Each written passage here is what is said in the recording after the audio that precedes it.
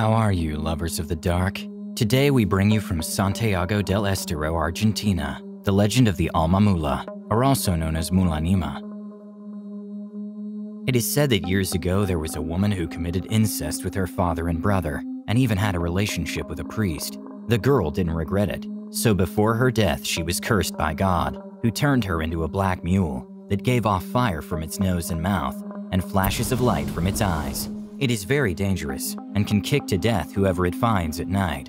One of the most characteristic aspects is that it drags heavy chains. These chains that produce a great noise represent the weight of their sins.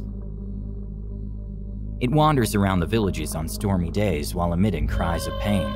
The anguish that it transmits shakes those who listen to it. When it's around, the dogs bark non-stop, and the other animals get scared. Its journey ends at the door of the nearest village church.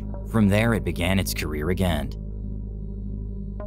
Legend has it that the curse of the woman turned into a mule can be broken if one day a brave man manages to overcome fear and manages to cut a piece of its ear or any other incision from which blood spurts with a steel knife. If the miracle has taken place, the saved person wakes up the next day with a scar on the part of the cut. For this to occur, the Almamula must also have the will not to repeat her sin, to save her soul.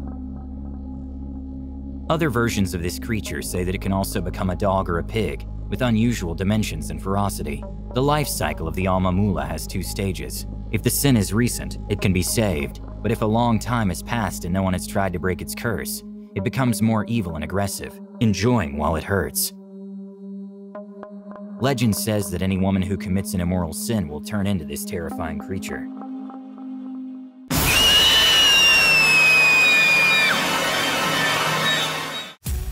If you enjoyed this video, don't forget to like it. And if you want to see more horror videos, subscribe to our channel.